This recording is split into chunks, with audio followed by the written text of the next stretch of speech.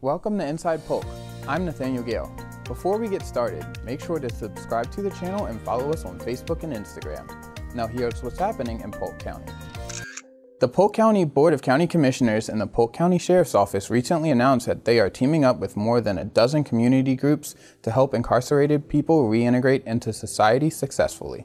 The groups gathered at a press conference to launch the STAR program, which will assist inmates who have mental health issues or substance abuse disorders. STAR stands for Substance Treatment, Advocacy, Recovery, and Reentry. Studies show that 44% of jail inmates have a mental health disorder and 63% have a substance use disorder. In an effort to reduce the rate of recidivism, keep the community safe, and improve quality of life, STAR will help people who are striving towards recovery.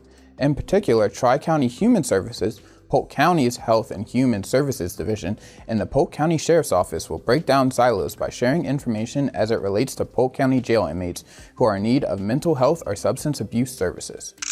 According to the Polk County Sheriff's Office Animal Control Section, a rabies infected bat was recently found at America's Best Contacts and Eyewear in Lakeland. This is the first Polk County rabies incident of 2024. There were 3 confirmed cases last year. Rabies is a viral disease that is transmitted when an infected animal bites or scratches a person or another animal. Polk County residents are encouraged to keep their pets vaccinated and to avoid contact with animals that appear sick, aggressive, or in distress. No people were infected at America's Best. If you encounter an animal you think might have rabies, you are urged to call Animal Control at 863-298-6200. If the situation requires immediate attention, you can also dial 911. Before you go, please subscribe and give this video a like. Join us next week for more Inside Polk.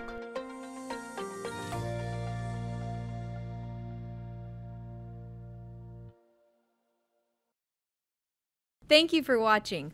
For more information, go to polk-county.net.